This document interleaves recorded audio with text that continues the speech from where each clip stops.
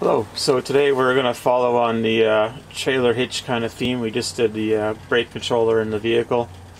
Now we're looking at putting a different ball on the drawbar. So sometimes I rent U-Haul trailers, and this is going to be kind of U-Haul specific in this video. So what we have here is their 2-inch ball, which is rated for 7,500 pounds. And if you just wanted a 2-inch drop, you could buy a drawbar with the ball mounted on it and you would be good to go. But my Jeep's got a 3-inch lift, so typically this drawbar here has worked for me with their products. It's a 3.5-inch drop, 2.25-inch rise if you were to flip it upside down. And so this is rated at 7,500 pounds, as you can see, with 750 pound tongue weight. The Jeep is rated for 7,200 pounds with the engine and driveline combination that I've got. So U-Haul trailers, depending on the load you put on them, they can be up to 7,000 pounds is pretty common. But most 1 7/8 balls are rated for 2,000 pounds. But their trailers will hook up to it, so they have to come and check your ball and make sure it's the right weight capacity. And also the 2-inch balls, I think, normally top out around 5,000 pounds. So again, if you go and buy a ball from any random store, it may not work with a U-Haul trailer. And it's usually cheapest at U-Haul anyway, so that's the direction we're going to go. So if you buy them separately, it's kind of interesting. You'll get a flat washer, and you'll get a couple of plastic pieces, which I've never seen before with anyone else.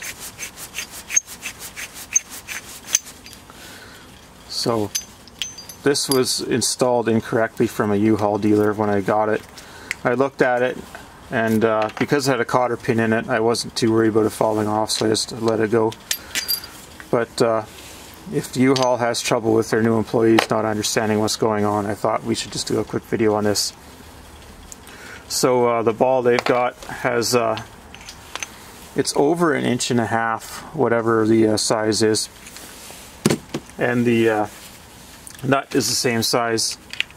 If you've ever done this before, it's hard to stop the ball from spinning, so I like that this has a tab.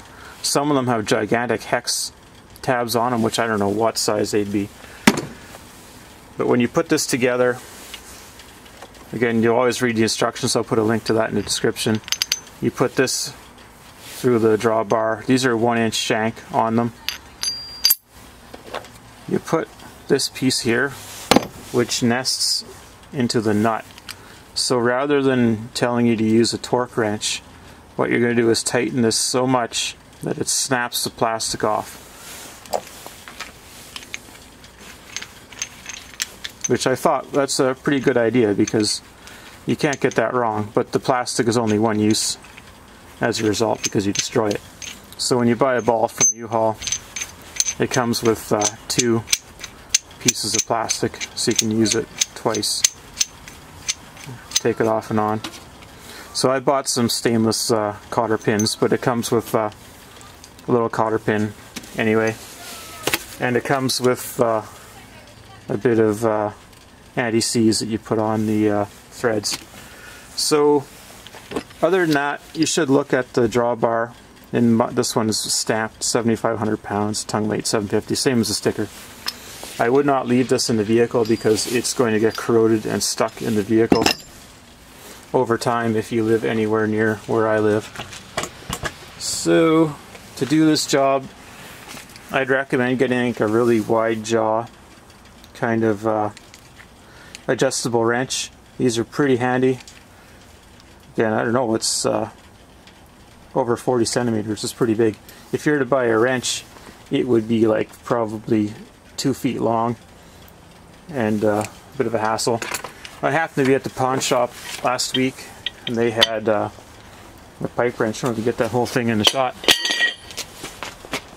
for 30 bucks, and it's pretty big, so I picked that up. It's a pretty good solution. If you buy purpose-built wrenches for this, it costs quite a bit of money. and side cutters just to open up the anti-seize package. So I'm just going to put this into the vehicle upside down. This will be a good test for your vehicle if you tear off the trailer hitch because it's rusty. Better now than later. So I haven't put any anti-seize on this. That'll affect the torque a little bit, but I'm going to have it off and on a couple times, and I'm not going to leave it on the vehicle, so I'm not too worried about it getting seized.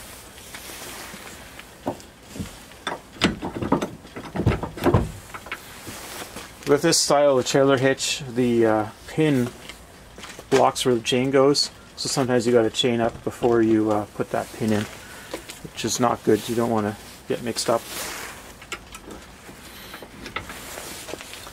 So to tighten this, we're going to put the this wrench on the bottom.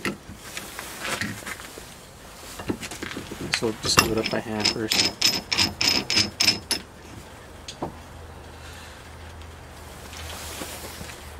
And you can see you can put the cotter pin through now, so you don't, even if you goof it up completely, this will never spin off. It'll get really loose and bang around a lot, but you can't lose the trailer.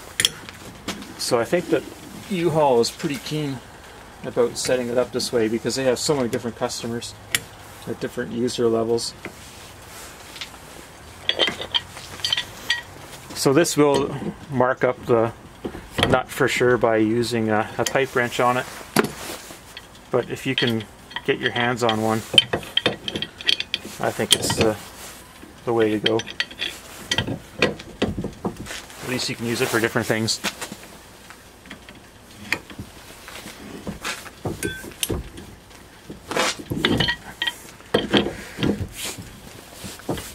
So you don't need to hold too hard on the bottom.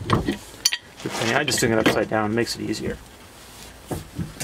But I'll bring the camera closer now so you see what I'm doing.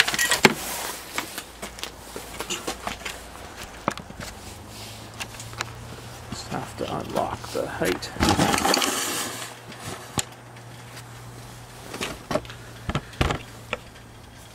Hopefully you can just see that as it breaks off. Try it without the second wrench and see if it grabs.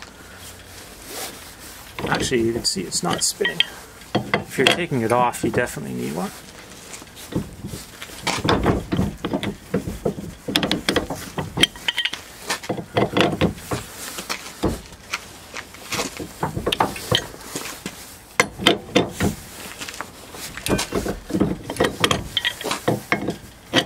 The plastic is splitting open here now. It's getting pretty tight. I think it's gone through now. Yeah. So it's sheared off the plastic. So now they say to come by with pliers, and you can just push it out of the way.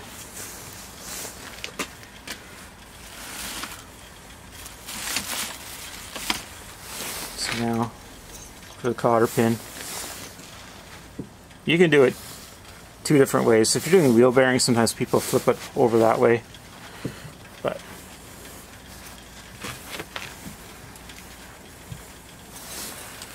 sorry, you probably couldn't see that entirely. So sometimes people have it turned the other way. You can only use the cotter pin once, so that's why I'm not going to release it right now.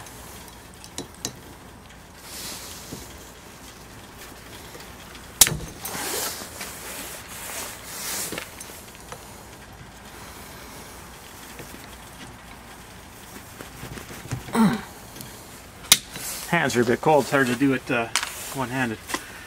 So that's really the job for doing a U-Haul trailer hitch, putting the ball on. You don't need to worry about it falling off. You got your cotter pin here, plus plastic has made sure you've torqued it correctly. And that's it. So thank you for watching.